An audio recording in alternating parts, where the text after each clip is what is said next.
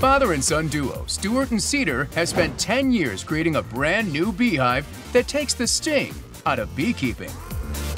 This is literally honey on tap. This clip is sweet. What's the inspiration behind this tasty innovation? Harvesting honey isn't easy, either for the beekeeper or for the bees. Traditionally, you need to get a full bodysuit on and carry some kind of smoker.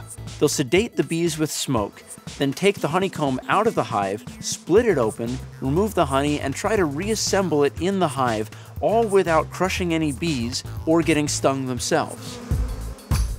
So how have they hacked the hive to produce honey on tap? What Stuart and Cedar have done is pre-made part of the honeycomb. At the heart of it are these specially designed frames that have partially completed hexagonal structure. Because the honeycomb structure isn't complete, the bees complete it with wax before they fill it with honey, and then they ultimately seal it with more wax.